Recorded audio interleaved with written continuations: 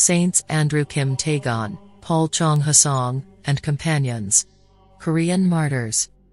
Saints Andrew Kim Taegon and Chong Hasang, along with their companions, were courageous 19th-century Korean Christians who faced severe persecution for their faith.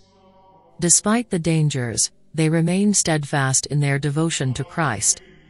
Their unwavering witness to the gospel inspired many in Korea and around the world.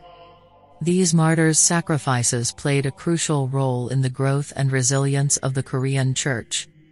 On September 20th, we commemorate their feast day. Their legacy continues to inspire Christians to stand firm in their faith, even in the most challenging circumstances. They are revered as powerful intercessors for the Church and the faithful in Korea.